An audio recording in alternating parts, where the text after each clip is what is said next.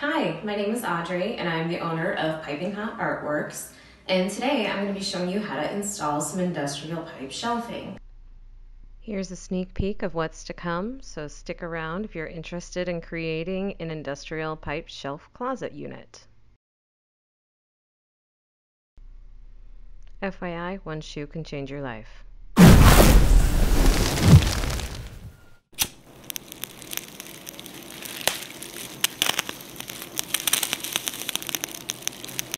Okay, so for step one, you are going to measure out your wall space and decide on what length shelves you want. We also looked for the studs that were in the wall and put painter's tape along the borders so we knew where they would line up. In step two, you're actually going to buy your shelf, cut it, distress it, paint it, do whatever you want with it. I've got some great videos on how to pick out a great level piece of wood and how to distress and paint your shelves so they look exactly like ours in a blue-gray weathered tone. I'll include those below. Step three, you're going to prepare your pipe brackets by buying them. We use Supply Warehouse. You're going to clean them. I've got some products listed below you can use, and then painting them. We use Rust-Oleum.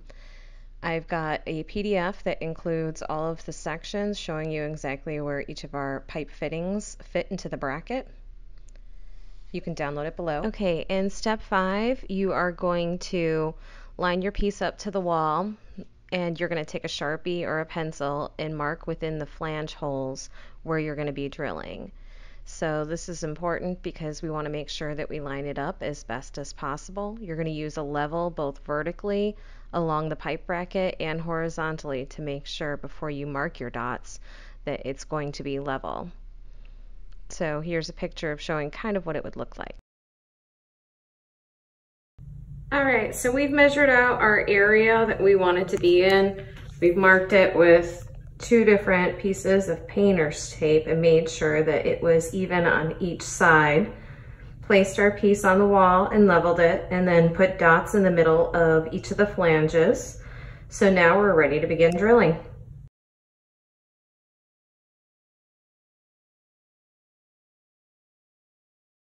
All right, we're ready to begin drilling our holes, but I want to point out that there's two different size bits that I'm going to be using. So I happen to have a different size bit in each of these drills. At home, you may have to switch them out instead of using two at a time like this. So if you can see in the camera lens, I'm going to begin with a smaller drill bit, and ideally I'm going to end with a 3/16 drill bit. So you can tell side by side that one of them's a lot larger than the other. This is the ideal size I need to screw in my industrial piping shelves. So I've already done one hole in advance to show you, but if you get closer you can see that these are the dots that we had marked previously. So I've got these two holes in and discovered that this side is actually going to be my stud. So in case of a stud, you do not need to use a plastic wall anchor like I've shown you here. We are going to be drilling the screw directly into the stud.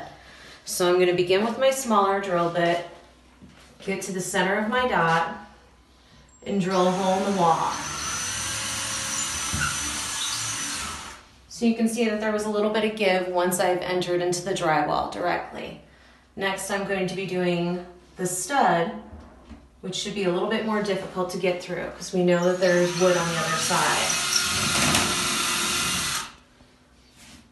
Okay, so I've done the smaller drill bit. Next I'm going to go to my larger drill bit, which is the 3/16, and I'm just going to make this hole bigger because that's what I need to fit my wall anchor in it.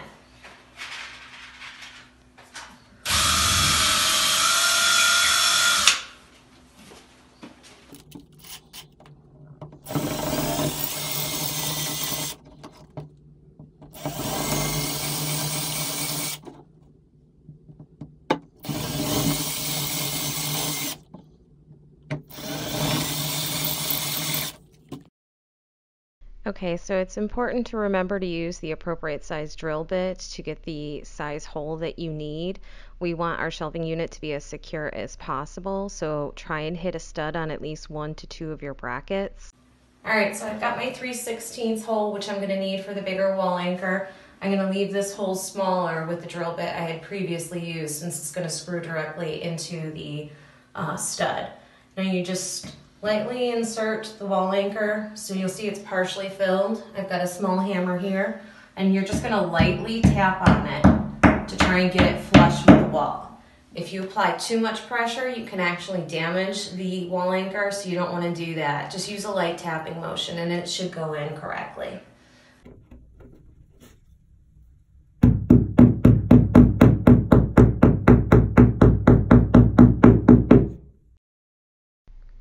I do want to point out that if you're using the appropriate size drill bit, you can actually use your fingers sometimes to even push the wall anchor into the holes. So you may want to try that first before you start hammering them like crazy.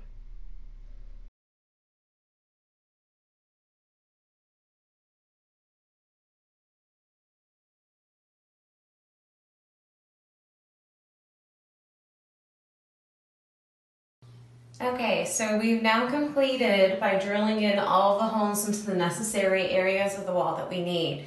I've already lined up our piping shelf unit and we've started screwing in all of the screws manually. You're going to use a regular Phillips head screwdriver just to get it into the wall. Then we'll go ahead with the actual drill and tighten each of the screws. So you can see that they're in here loosely, but it's stable enough where I no longer have to worry about it falling on top of me because you don't want any hazards while you're working.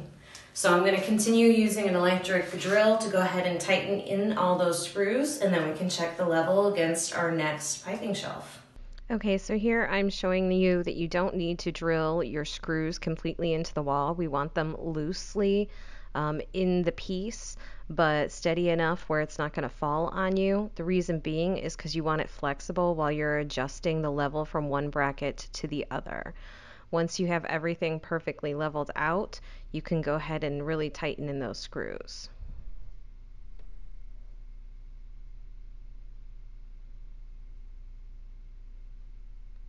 We typically use a electric drill for the majority of the screw, but leave a little bit of it still loose so you can hand tighten it with a Phillips screwdriver once you're all done. In step 9, you're going to repeat the same exact process, but instead of using brackets 1 and 2, you'll use brackets 2 and 3, and so on and so forth, however many you have on your wall. Okay, so we've now successfully put up 2 of our industrial pipe shelving units. I've got each of them lined up exactly where they need to be in terms of the wall spacing. I've got a stud that I hit on this one, so I'm in luck there. Now, before I proceed on to my next shelving bar, I want to make sure that I'm level. So that's why it's important to keep these items a little bit loose and flexible so we can adjust them as needed.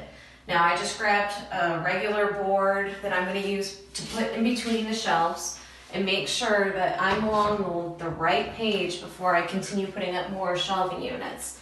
So any board that'll fit between your shelves is fine.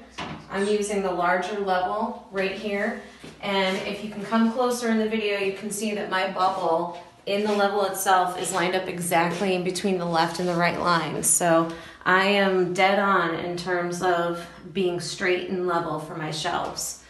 What I'd want to do, ideally, is check out all of my shelves and make sure I'm at the right place where I need to be and that nothing needs to be adjusted.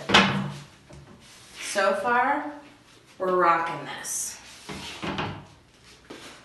Perfect. And I already checked the higher shelves before the video started, so you didn't have to watch me climb up there. But we know that we're good at this point. We can proceed on to our next shelving unit. Okay, so in step 11, you are just going to level all of your remaining brackets to one another. So you can add a really long board like we did here to make sure it's level all the way throughout, or you can do them one at a time. In step 12, you're just going to tighten all of your remaining screws and add your wood shelves to it. So at this point, everything should be perfectly level. This is the importance of assembling your bracket before you put it on the wall. I've seen videos where people try and do it piece by piece, and trust me, it's a nightmare. So this was the finished product with just the shelves on there using a blue grade weathered stain that we created. I've got a great video on it. I'll include it in the links below. Okay, so we thought we were done with our closet and it looked fabulous, but true to the female mindset, I changed my mind. So the picture I'm about to show is what it looked like before.